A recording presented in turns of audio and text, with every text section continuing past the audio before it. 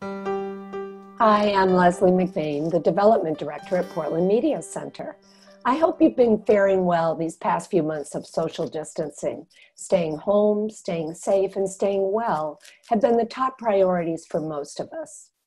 Along with these priorities, we've been adjusting to a new way of connecting with our colleagues, our various organizations, and most importantly, our loved ones. Technology has become our new best friend. Portland Media Center has embraced this new use of technology as we continue providing media services for our greater community. As someone who has benefited from our services in the past, you understand how important it is that we continue to provide these services. Hi, I'm Tom Handel, Executive Director at the Portland Media Center. Our world has changed drastically in a very short period of time. Not only have these changes impacted our financial situation, but they've impacted our productivity and emotional health as well.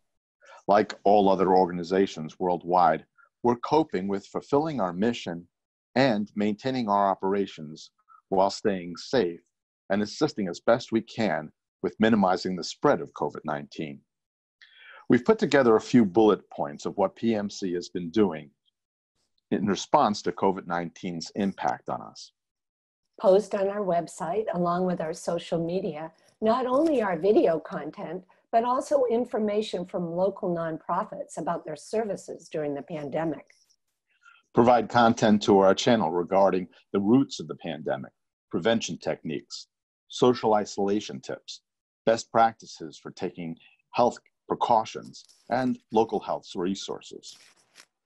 Offer tips on general lifestyle changes, such as at-home exercising, cooking tips, guided meditations, movie reviews, and various entertainment programs.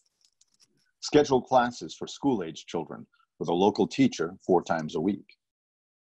Air church services so that people can continue their spiritual practices from home. Air virtual city council meetings and other public meetings that were recorded through conferencing applications.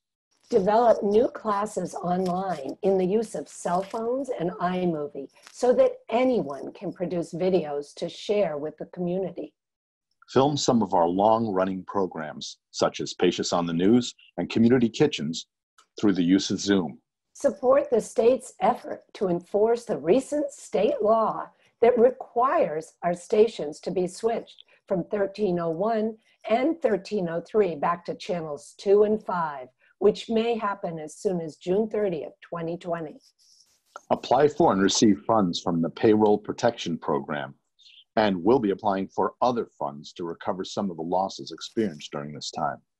Held a virtual mixer celebrating Cinco de Mayo with our volunteers and producers to get updated on everything our production community is doing and what we all plan to do in the months ahead. Given this difficult time, we have struggled with going ahead as usual with our spring appeal. While we rely on our annual appeals to help sustain us, we're also mindful of the financial struggles everyone is facing at this time. We're asking for your support right now as someone who's been involved in organizations and activities that have benefited from Portland Media Center services over the past years.